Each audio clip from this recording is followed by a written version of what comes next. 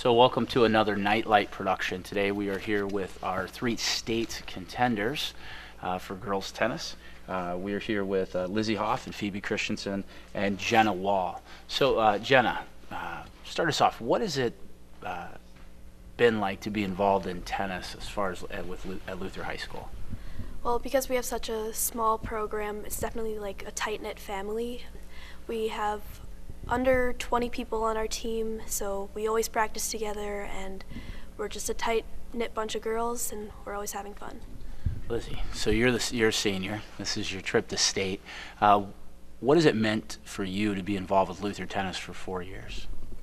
I just really like how close of friends you become with even like the freshmen, sophomores, and juniors.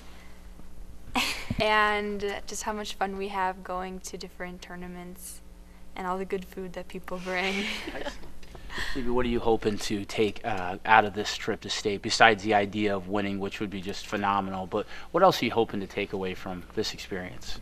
Well, I know it's a great experience for us since we're only sophomores. We've learned and we've grown a lot this year, and I'm looking forward to seeing all the other great teams and the good competition that we're going to have.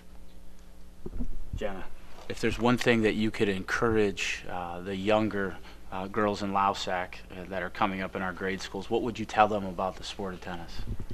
You don't have to have a big background in tennis. Lizzie started her freshman year, and she's going to state.